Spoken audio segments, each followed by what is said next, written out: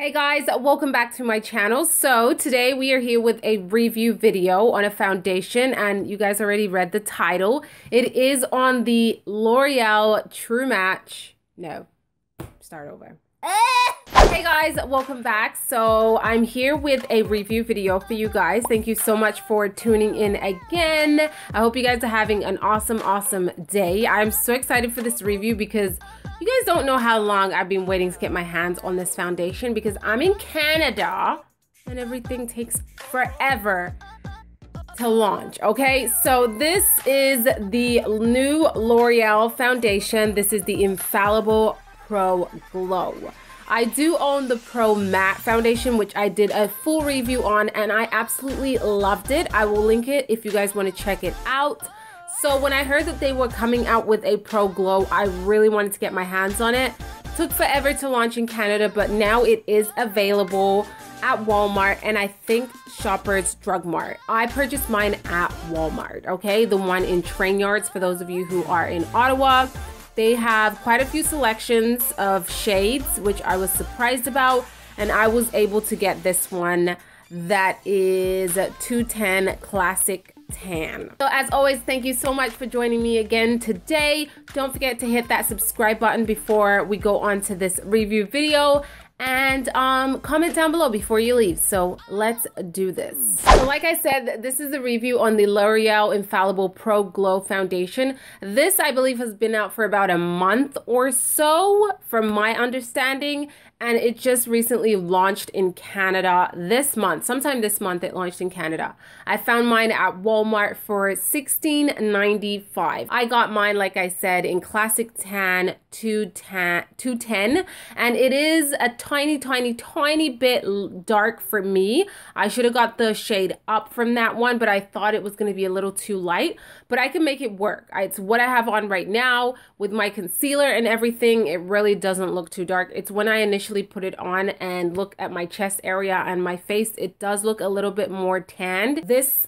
range and the Pro Matte range are not exactly the same in terms of the names and the numbers, so don't just go out and get the one that you are wearing in the Pro Matte because they are off. They're not the same, okay? These run a little bit darker in my opinion than the Pro Matte foundation. The packaging, let's talk about the packaging. It is very similar to the original Pro Matte foundation, but this one you see a lot more product. It's a lot more transparent, which I ain't mad at. I really do like the fact that I can really see the color of the foundation. I do love the touch of blue that they put into it. It's just a little bit more eye-catching, and they still remained with the chart in the background telling you the finish, how long it wears, the coverage, and the texture, and how to use the product. The texture of this foundation, it is a lot different than the Pro Matte foundation. I will put a side-by-side comparison for you guys. The Pro Matte foundation is a little bit more thicker and more creamier. This is a lot more liquidy and slippery, and a lot more dewy for sure. It's a little bit more hydrating also, and it runs down the arm very fast compared to the Pro Matte foundation. So they are totally different in textures. The way I like to apply this foundation is definitely with my beauty blender. I this time didn't dot it on my face. I really just squeezed some of it out on the back of my hand just to show you guys the consistency, and as you guys can see, it does run down the arm pretty fast, so you want to be careful with that, and it is quite liquidy when you shake up the bottle, okay? And then I like to just dab my beauty blender onto the product and go ahead and blend away all over the face, and this just blends so fast, so beautifully. It really just meshes with your skin and becomes one, and doesn't look cakey, thick, or anything like that. It looks very skin-like. I am so happy to let you guys know that. It doesn't give you an overly dewy finish where you look greasy. It looks very healthy, and it does have a glow, but not overly dewy or anything like that, but you do see a visible glow on your face, and I think it just looks absolutely beautiful.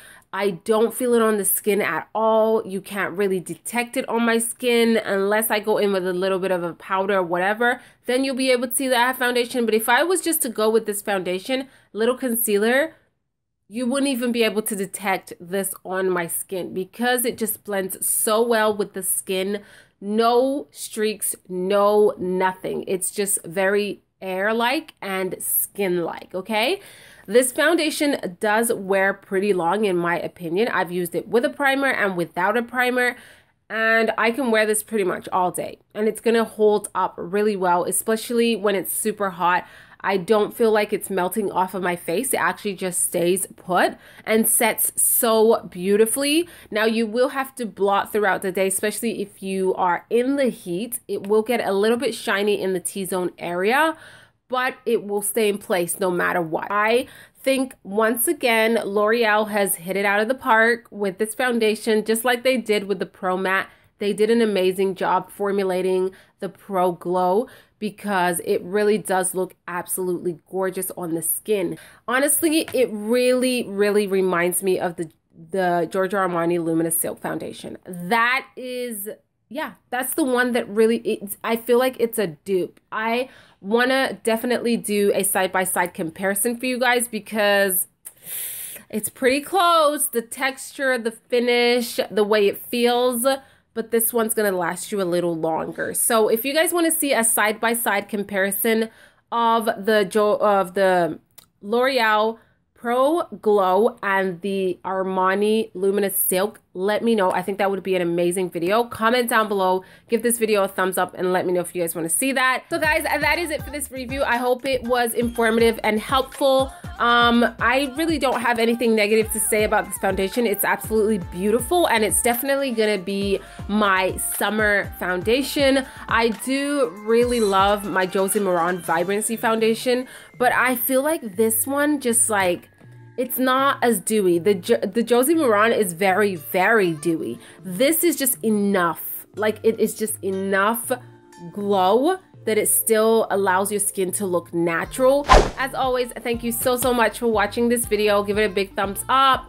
Comment down below again, like I said. And all of my social medias are down below. Twitter, Instagram, Facebook, and Snapchat. So I will see you guys on the next video. Ciao.